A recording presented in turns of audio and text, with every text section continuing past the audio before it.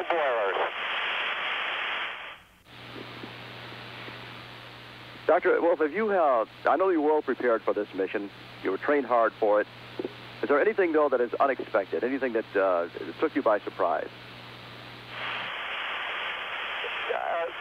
The actual amount of gear and equipment is far more than I expected. When I first walked in, I was just snowed with how much equipment could be in here.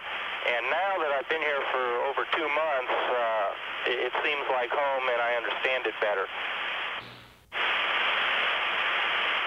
Well, hello to all of you, and I'll miss you on Thanksgiving. I guess I'll miss you on Hanukkah and Christmas, and maybe even more.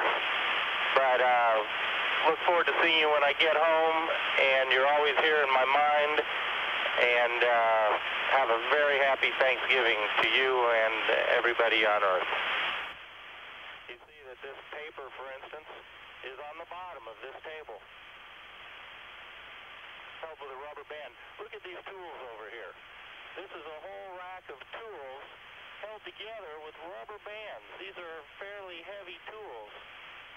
It's just amazing. Some time ago, your mother, Dottie, said that she thought the nation was looking for a hero, that she was hoping it would be you.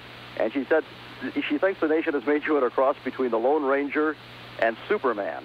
After 2 months aboard Mir, what do you feel most like? Which superhero do you think? Well, thanks, Mom, and I guess most moms feel the same way. But I'm really doing exactly what any astronaut would be called upon to do in this position. It was my turn up at bat. It is fun to be able to fly, and you can see that we can do that in space, and that's going to be a hard thing not to be able to do when we come home.